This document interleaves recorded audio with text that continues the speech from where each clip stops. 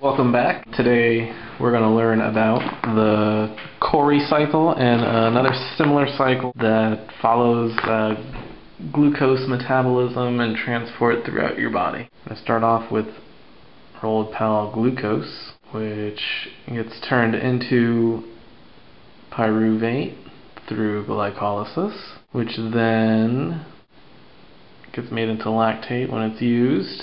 Lactate dehydrogenase. Now it's a dehydrogenase, so it's going to take hydrogen to give us NAD. Remember, lactate dehydrogenase. From this lactate, it's going to go through your blood, end up in your liver. That's going to get turned into pyruvate.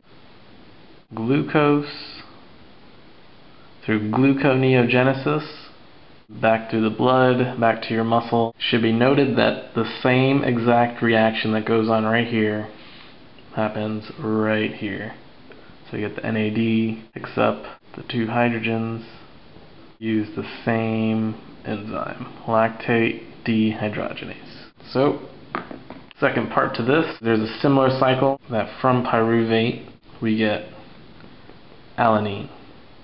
And this uses alanine aminotransferase. Glutamate goes in, alpha keto glutarate comes out. Alanine goes into the liver, changes back to pyruvate through the same exact mechanism. So we have our Cori cycle and our alanine cycle. And we got enzyme lactate dehydrogenase, alanine aminotransferase, just in case you missed it. And just note that what's going on in skeletal muscle is going on backwards in the liver.